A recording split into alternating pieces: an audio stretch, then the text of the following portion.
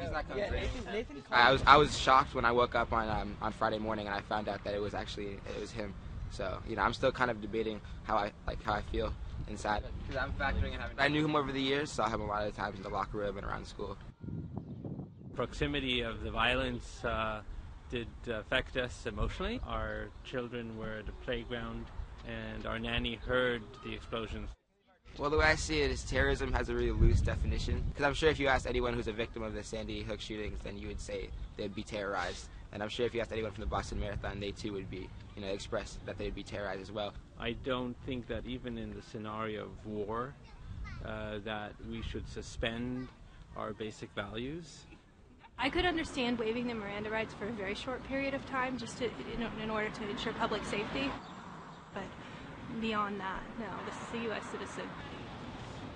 For a crime of the magnitude of this, I think that I think you waive your rights when you do something like that, when there's an atrocity like that. And so I don't think that that the Miranda rights fit in.